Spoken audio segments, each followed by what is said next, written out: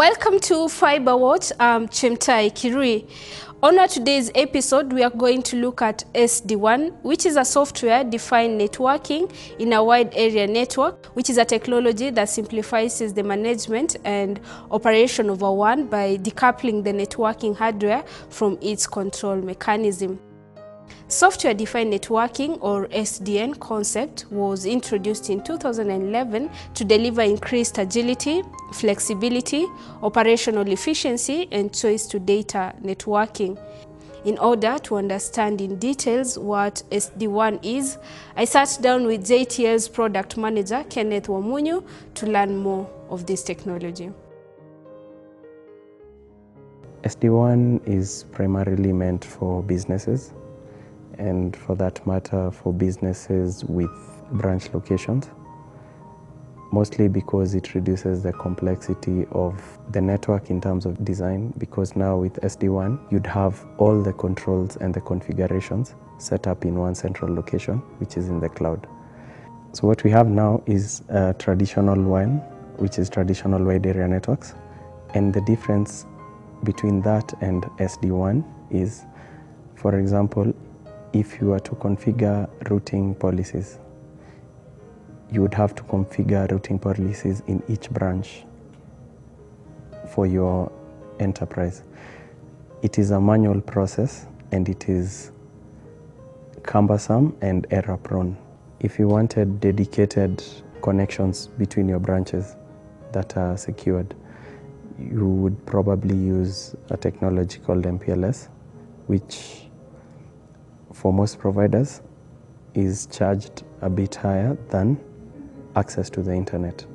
Since an SD Wan endpoint can use the internet and still secure the traffic in between branches and the HQ and the control in the cloud, it will bring a bit of savings to an organization, because now instead of paying for the dedicated connections, you would end up paying for internet connection per branch.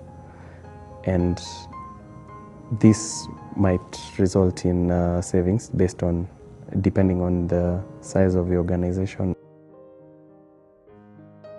SD Wan offers the analytics capability. So because it is constantly monitoring the multiple connections that you may have, the IT admin doesn't need to monitor the connections manually. You can just log into the SD Wan controller and you can see the state of your links, all your links to all your branches, because the analytics it's something that comes with SD Wan. Because an SD Wan gateway or endpoint has the ability to have an MPLS connection, an LTE connection, and a broadband connection. And this ensures that there is business continuity in case one of the links fails.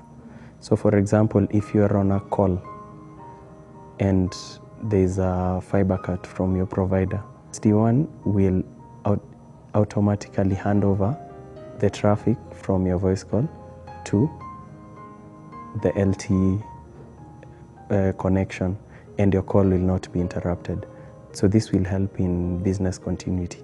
So by having an all-in-one box, the attack surface is reduced. By attack surface, we mean the points of vulnerability where you can have security breaches. And SD Wan offers visibility without additional monitoring tools. SD Wan also offers content filtering out of the box, which will help industries comply with security policies, because you are able to actually configure the security policies directly on the SD Wan endpoints for the branch or for your organization according to your policy. What I've learned from Mr. Wamunyu is that the SD Wan is a software-designed approach to managing wide area networks as the world's transition from hardware to software via cloud-based technology.